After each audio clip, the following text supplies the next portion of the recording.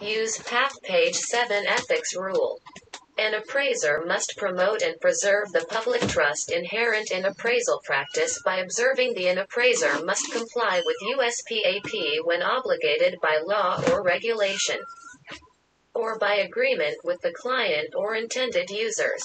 In addition to these requirements, an individual should comply any time that individual ethics rule highest standards of professional ethics.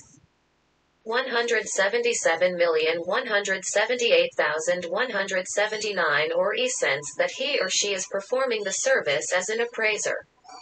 180 Gument. This rule specifies the personal obligations and responsibilities of the individual appraiser.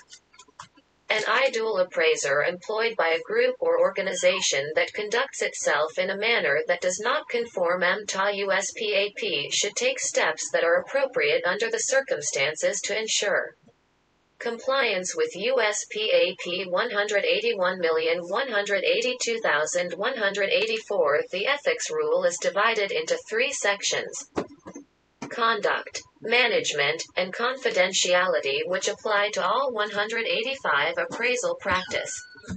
186 Conduct. An appraiser must perform assignments with impartiality, objectivity, and independence, and without accommodation of personal interests. 187 See also FAQ 1031 188 189. An appraiser.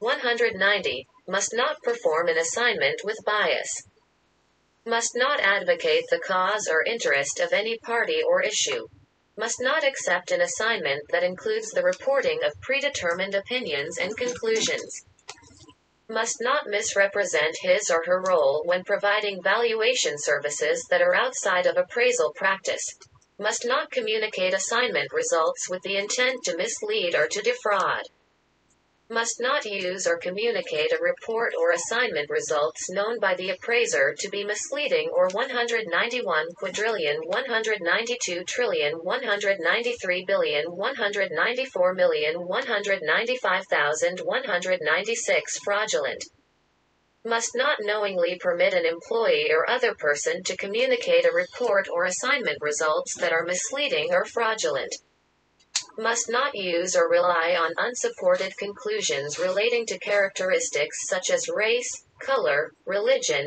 national origin, gender, marital status, familial status, age, receipt of public assistance income, handicap, or an unsupported conclusion that homogeneity of such characteristics is necessary to maximize value, must not engage in criminal conduct, must not willfully or knowingly violate the requirements of the record-keeping rule, and must not perform an assignment in a grossly negligent manner. 197 octillion 198 septillion 199 sextillion 100 quintillion 200 quadrillion 201 trillion 202 billion 203 million 204,205 Comment Development Standards 1 to 1, 3 to 1, 5 to 1, 7 to 1 and 9 to 1. Address the requirement that an appraiser must not render appraisal services in a careless or negligent manner.